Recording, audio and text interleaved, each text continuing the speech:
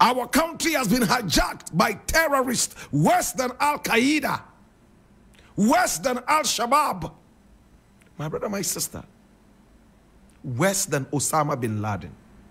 In fact, I would prefer to live under the governance of Osama bin Laden to living under the governance of the Nana Akufo-Addo Bawumia government, especially Bawumia.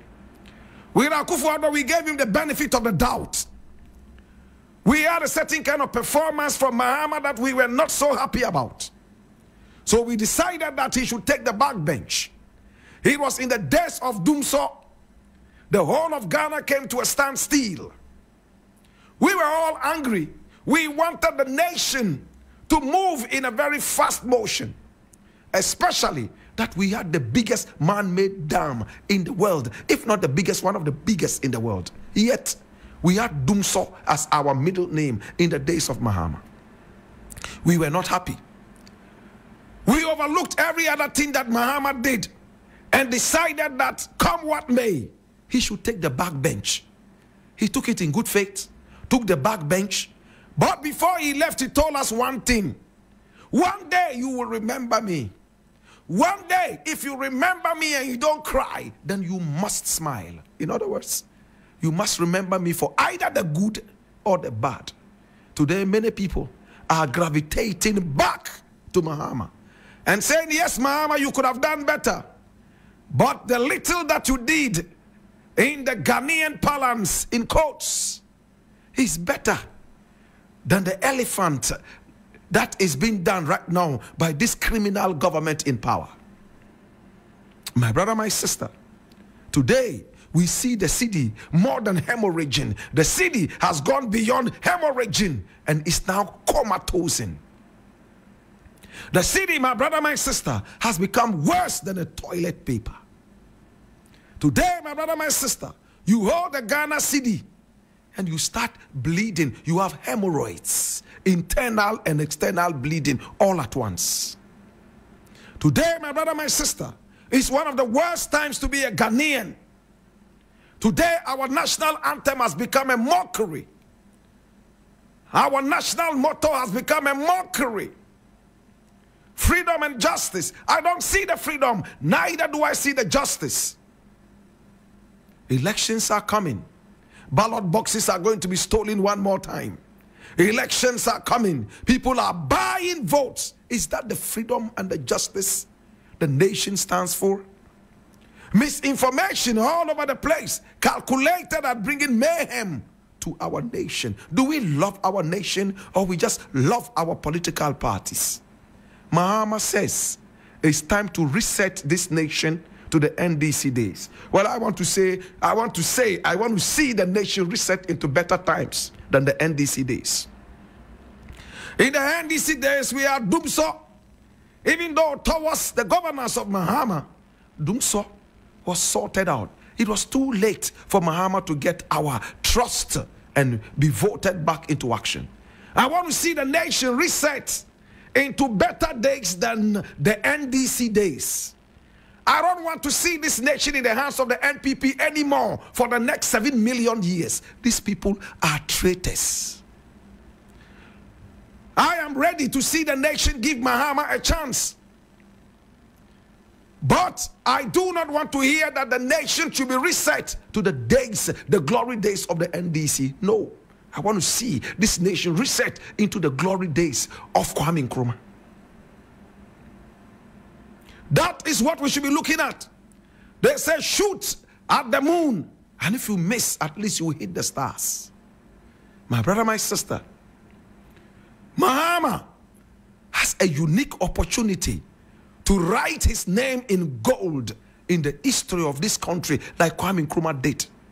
If he's voted back into power like Trump has been voted back, he won overwhelmingly whilst I was in the United States of America. I don't like Trump. Trump is not my man. I don't like him because he's a racist, a criminal racist. I don't like Trump. And everybody knows that I am not a fan of Trump because of his criminal utterances. But America decided to vote a felon into the presidency. You know who a felon is? Somebody who has been labeled a criminal by the courts of America. That's a criminal. But Americans decided that this is their president. For the first time, we have had an official criminal as the president of America. At least, the Americans are bold enough to take their former presidents to the courts and be bold enough, my brother, my sister, to accuse them of some kind of crime and go ahead, my brother, my sister, to convict them, not in our jurisdiction. In Ghana, our constitution is a white elephant. In Ghana, our constitution is a criminal booklet. In Ghana, our constitution is worse than a toilet paper. It gives only credence and power to criminal heads and leaders. A criminal president who has stolen all this while cannot be taken to court and be convicted for anything for how many years of stealing. I remember when John Benjamin was the UK counselor in this country, High Commissioner. What did he say? As parting note, he told us he was looking forward to see some of our leaders convicted of some crimes. Because whilst you are in opposition, you are quick to say, this person is a criminal, that person is stealing. Yet when you come into power, you seem to be so enthused about the gloriness of power. And you forget totally about the criminality that you talked about before you came into power. It's a paradox. So to President Mahama, I am not entirely satisfied with resetting this nation to the NDC days. Ghana deserves better than the NDC days. Ghana should be looked at the Kwame Nkrumah days and beyond.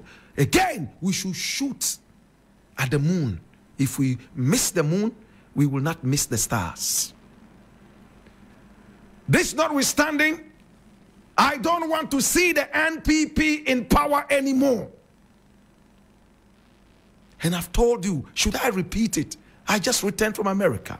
I just returned from Jamaica and some other countries. Should Bawumia win this election, I am back out of this country. I will never stay in this country. It means that Ghanaians are immune to pain. Ghanaians are immune to disrespectful behavior. Ghanaians are immune to criminal behavior. Ghanaians deserve no sympathy. I will not be part of a nation like that. I will live until Bawumia is out of power. Thankfully, all the statistics from well-meaning organizations are saying that Bawumia will go back into opposition no matter how much bribe money they pour on the people of this nation.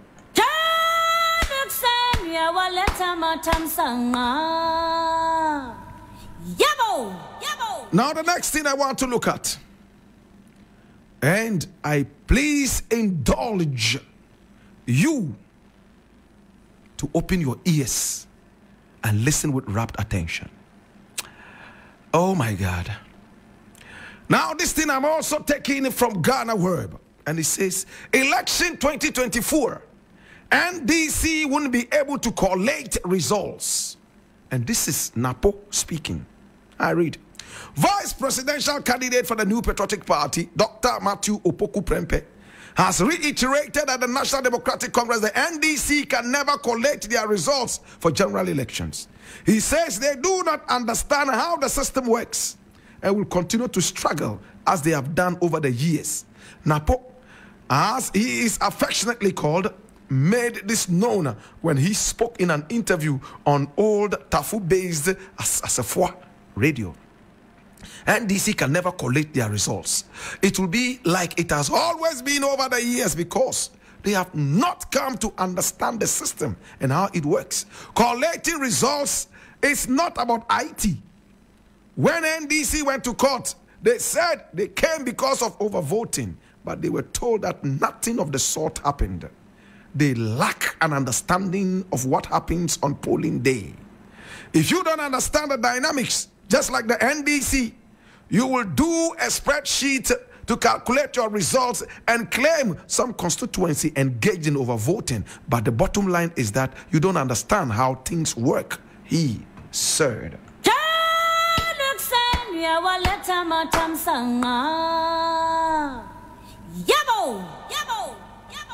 Is this a way of setting the pace for an election rig?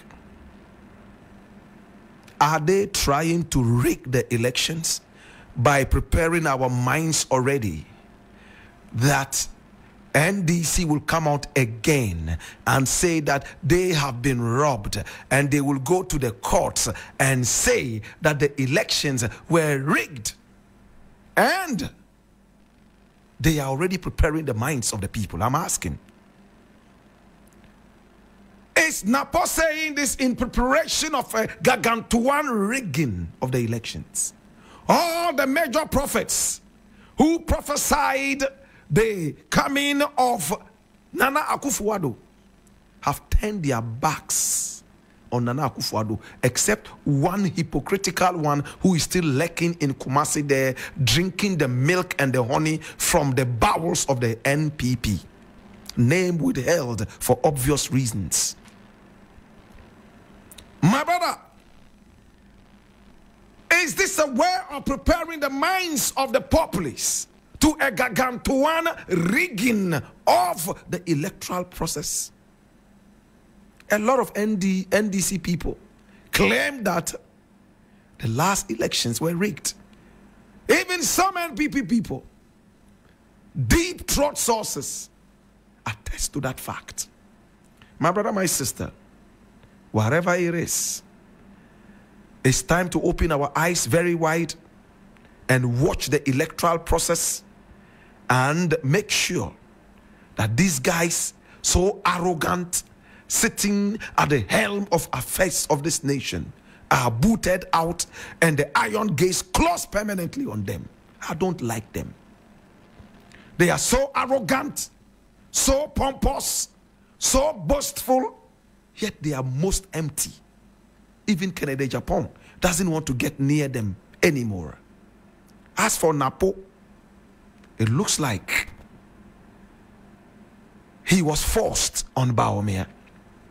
Every utterance he makes, in fact, defies common sense. And sometimes you want to find out if his doctorate, in fact, his degree, has any pedigree. I'll leave it here.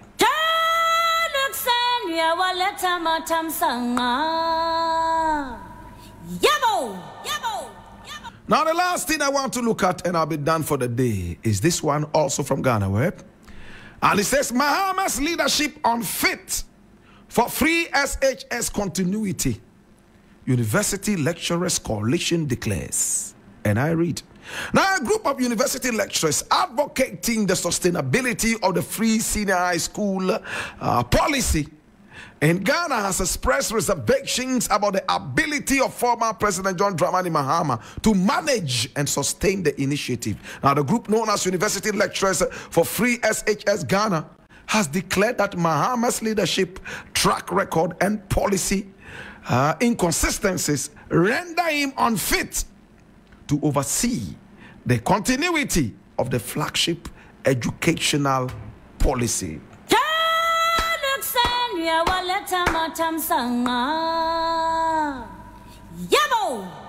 I am glad that university lecturers are partaking actively in our political process, and I applaud them.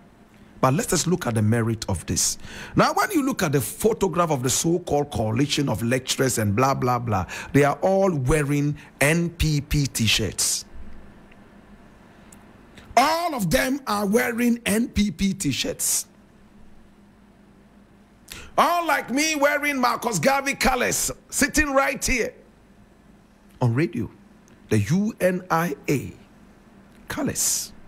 My brother, my sister, they are wearing the colors of the NPP with Mahmoud Bawumia's photograph embossed on this. Already, they have taken a stance politically. So it is no more about policies.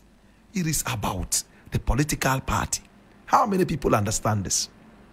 My brother, they are behaving as if without the free SHS, Ghana cannot move forward. 2, they are also behaving as if the free SHS is the most important thing in Ghana. The economy is in shambles. Ghanaians are running out of this country, running away from the so-called free SHS. Ghanaians are dying in their droves. I just returned from Jamaica. 2 Ghanaians were killed on the streets of Montego Bay and Kingston. Ghanaians, my brother, my sister, are being shot and killed on the streets of America. I just returned from America. Is the Ghana embassy in both places aware? Even if they are aware, do they care? I'll tell you what happened in Jamaica. A Ghanaian was killed in Montego Bay. My brother, my sister, according to the information I got from Ghanaians in Jamaica, they contacted the Ghana embassy in Jamaica about the death and the funeral of this Ghanaian.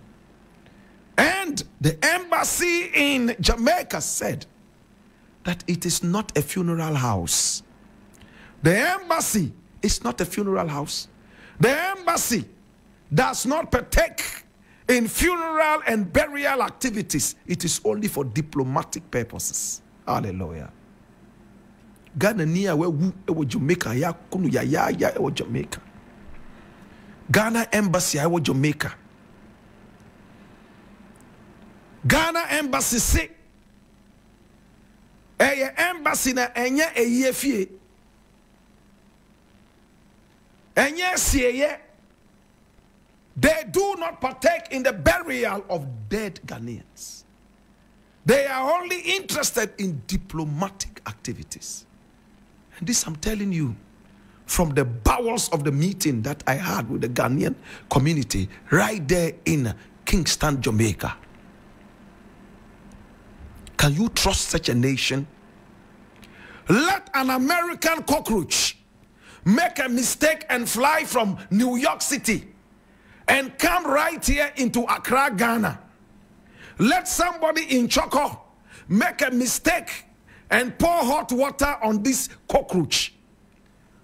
All the American aeroplanes will land in Choco to investigate how an American cockroach was scalded by a Choco hot water. Yet in our country, when we die, we are worse than dogs. Our embassies are only interested in ex gratia and big money. We don't care about the average Ghanaian. We are only important when election is up so they can get our kokromoti. I was so sad when I heard this. They just pick up their cronies and put them in embassies all over the world. India, China, and some other countries that are not even found on the map of the world. They put them in there and siphon the taxpayers' money and give to them as salaries. They are blowing money out there, yet they are not doing anything that is diplomatic. It's a shame. These university lecturers, much as I want to say I respect your opinion, let us not see the dirty free SHS as the only solution to Ghana's problems. What kind of education is this? My son goes to school for 2 days. He comes home for 3 trillion years. Is that education or is it a joke? Why is it that Ghanaians are not interested in quality? They are only interested in free chobo. This dirty free free SHS. And you think it is the biggest thing that the government has achieved? I hate this dirty free SHS. I go to America. I go to Jamaica. And some other places. Ghana is far richer than Jamaica. But go and look at the educational system in Jamaica. Even that, they are not boasting about it. Bring the average Ghanaian school child. Compare that to a Jamaican school child. You'll be shocked the level of education the two countries have. Yet you are here making so much noise about free SHS, free SHS, because the average Ghanaian is only interested in free things. Free. It doesn't matter if it's poison that they are giving to them for free. Hey, the average Ghanaian can drink poison today and die, so that he will go to God and tell God that at least he ate before he died. What is this? Free SHS. They are feeding the children allegedly with expired rice full of weevils and whatever, unfit for even animal consumption. Is that education? Educationally, statistically, we have descended so low beyond education in Afghanistan. Is this education? When I was a little child, education in Ghana was superb. In fact, we were well educated in the days of Kwame Nkrumah and beyond. We were so good. Free education was under Kwame Nkrumah. We enjoyed it. So many people were sent out of the country, educated and brought back, and pride in this country to help with the movement forward of the nation. Not today. They are only interested in churning out so-called students. Do you like this free education? Or you are one of the dunderheads that think that anything free is good? I don't like it. That notwithstanding, free education is most important, but not this free education. This free education is poison. Some free things are poisonous. Your children are eating expired rice, full of weevils and akate. You go to eat rice that has bed bugs in it. You are eating rice that has checha flies in it. You are eating rice that has gogomi in it. You are eating rice that has, or is it part of the protein? When I was in school, they used to give us beans, and the beans had so many insects inside. And when we complained, the matron of my school said, when you cry now, munim say insects no are very proteinous. Bisa mu science teachers, be catch them. They are very proteinous. And one who say, na protein wa increase plant and animal protein. So the only protein they give to the students is weevils.